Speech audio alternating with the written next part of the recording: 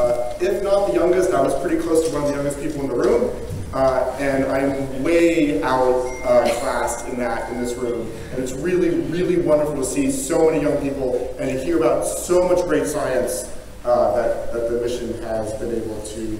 So I'm going to give a bit of an overview of some of the observations program, why we had to do it. It's a bit of a philosophical talk in that sense. So I just wanted to start with that it's hard to believe, but before Kepler launched in early 2009, there were 415 known exoplanets, and this is their distribution in mass and period space. And I very specifically put this in mass space because every single one of these objects had a mass that were known, because most of the discoveries were done by radio velocities. But there were a sample of 58 transiting exoplanets that were discovered, mostly from the ground, but also from Corella. But every single one of these had masses, and that is because when they were discovered via the transits, we went and got radio velocities. That was the standard at the time in order to go from a transiting exoplanet candidate to a confirmed planet. So you would actually go and get masses of the transiting candidates. And then Kepler happened, and this is, of course, jumping to the end. This is all of the candidates, and now I've shifted into planetary radius versus orbital period. These are the same pre-launch transiting planets and the radii. You can see they're all very large planets. But the majority of the things that Kepler was finding were significantly smaller. And so we needed to be able to handle these in a very different way. Because the predicted radial velocity signatures for the majority of these planets were well below a few meters per second. And in fact, if you go and look today at the confirmed Kepler planets, only 10% of them actually have mass estimates. And not all of those were done with radial velocities. A good significant fraction of those were done with transit timing variations. And so Kepler really blazed the trail in trying to get rid of the astrophysical false positives, right? The whole concept of statistically validating the transiting planet candidates came out of necessity because we got to Kepler 9, if you look at Willie's paper, and it's too small to get radio velocities of, and we had to come up with a way to say at the 99.999 whatever percent level that we believe that this is an actual true transiting planetary candidate. And there was an entire talk that Tim gave earlier in the week describing just the scene change to do all of that. So in order to support the validation and in order to be able to get rid of, statistically get rid of the astrophysical false positives, we needed to establish a significant ground program. So like I said at the beginning, before Kepler, the ground program was all about radial velocities. The ground program actually became much more intensive after that, because the radial velocity detections were no longer possible. And so there's an entire ground program that was intended to characterize the star, vet out the false positives, and then eventually validate the candidate itself. And I'm going to talk a little bit about a lot of what we did as a funded follow-up program, but the community as a whole made enormous contributions to the process, both in terms of imaging and spectroscopy. And if you were able to count up all the telescopes around the world that were used to do this, all in the northern hemisphere for Kepler, it's an enormous task that the community took on. And so I'm going to talk about, it's really a tale of two follow-up programs. One is Kepler and one is K2, and I actually split them out a little bit separately because they are different. And one of the big things that was different between Kepler and K2 is that for Kepler, the project produced a set of light curves, and it produced a set of candidates, and had a small, dedicated, funded follow-up program. And there were community contributions along the way that were utilized, but the dedicated program was actually actually really critical to moving the validation process forward, because we took it upon ourselves as we interacted with the community to try to figure out how we wanted to do this. And I would like to point out there were only really 5 groups that were involved in the small funded program, and by the time we got to the end of the observations in 2015, we collectively had spent more than 3,000 nights at the telescope. And I personally spent more than 300 nights at the telescope. So this was a huge and dedicated effort, and that's only a fraction of what the community did as a whole. All right, so what we're trying to do, the very first thing you have to do is you want to understand the star, because the transit depth that you measure is just the ratio of the planet radius to the stellar radius. So one thing that absolutely has to happen is that you need to understand the stellar radius well enough to get a good planetary radius out of the observed transit depth. This is one of my favorite examples of why you want to do this. This came out early on in the mission. This is Kepler 21. We were all super excited about this object when it came out. It was a bright star. And we thought it was about the size of the sun, and that the planet was about the size of the Earth.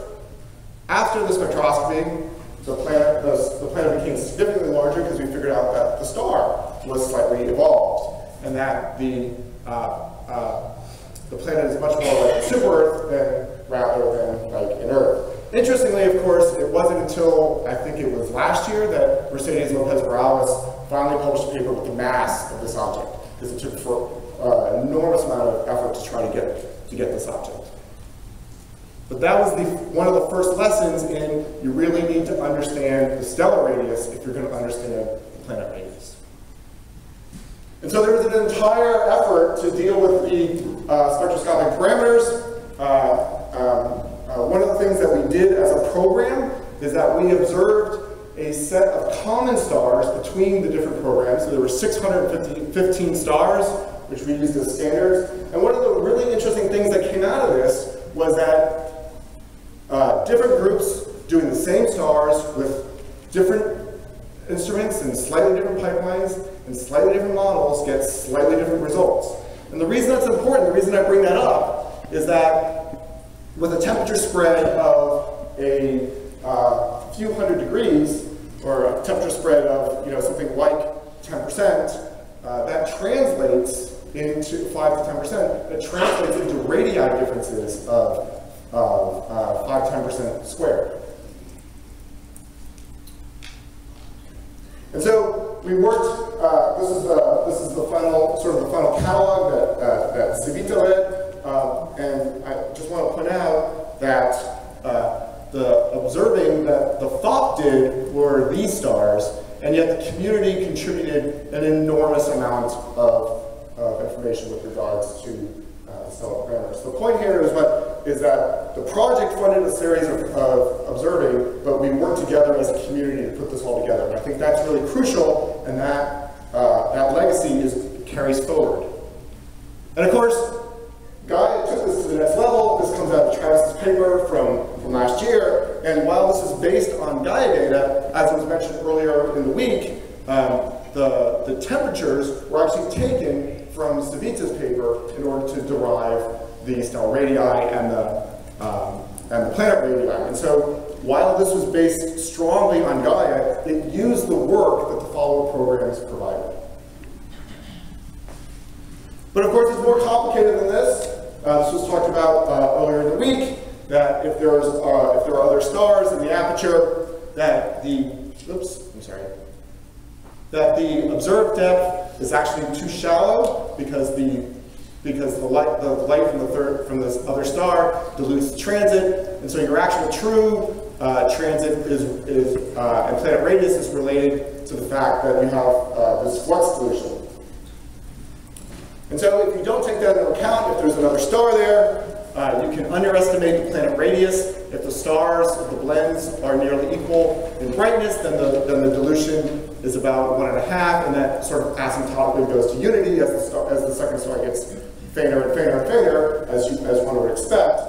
But the presence of that star also brings into question, well, which star does the planet orbit. And if the planet is actually orbiting the other star, you can actually greatly underestimate the planet radius you get out, because you have assumed that the planet orbits the primary when in fact it might actually orbit the secondary. And so my favorite example of this is Kepler or KOI 2626. We were enormously excited about this object. It was an M star. The planet size was about the size of a terrestrial object, and it had an equilibrium temperature expected to be about 230 degrees. I went to Keck, took about 30 seconds to figure out that the star is actually a triple, and now we had completely underestimated the size of the planet radius by a factor of 2.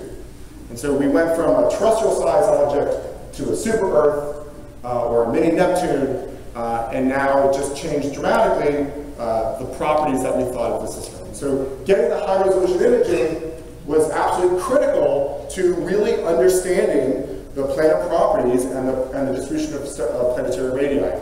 And there was a dedicated effort within the Kepler FOP itself, but then also the community contributed an enormous amount of data on this. And this is a plot that comes out of Elise Furlan's paper, where she compiled not only our imaging results, but all the imaging results that have been published in the literature at that time. It's actually even grown since then as people continue to work in the field.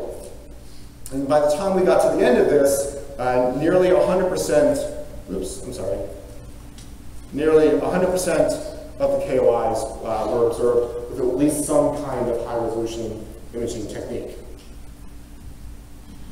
And so I just really want to highlight there's this dedicated effort, and the community contributed an enormous amount. Kepler was very different than K2. I don't want to run out of time here. And the primary difference was that the community had to produce the light curves, and the community had to produce their planetary candidates. And there was no funded-up follow-up program. And so the community came together in kind of a way to, they formed loose collaborations, and they were highly competitive, and there was an enormous amount of duplicated effort in terms of going to the telescope, observing the same objects. But slowly, after the initial competition, people realized that they were competing against each other, and they began to collaborate and to work together and actually share resources, and not just try to beat each other out. And I think the combination of the experience from Kepler and K2 led to an enormous amount of sharing of data.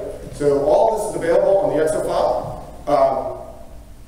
Today, it's all available to everybody, but the point is that the community came together to share their data and their results, partly because the Kepler project shared their data and results, and partly because K2 had this strong competition that then led to people trying to figure out a way to work collaboratively and work together. And I think, in the end, the final true legacy of the Kepler K2 follow program is the social change that occurred, and now we have this larger community-wide follow-up program for tests. And we're only 6 months into the mission. There's only 400 candidates listed, and there are already thousands of files and observations that people are sharing with each other and the community. And I think this is a real sea change in our community. We're still highly competitive. We're still going to try to beat each other out. We're still going to try to do the best science, but we're also sharing and working collaboratively because we know that the data that we're taking has a long-lasting legacy and value. And I just want to say thank you to all of my collaborators and all of the community members over these years. Working with each and every one of you has just been a thrill of a lifetime for the last 10 years. Thank you.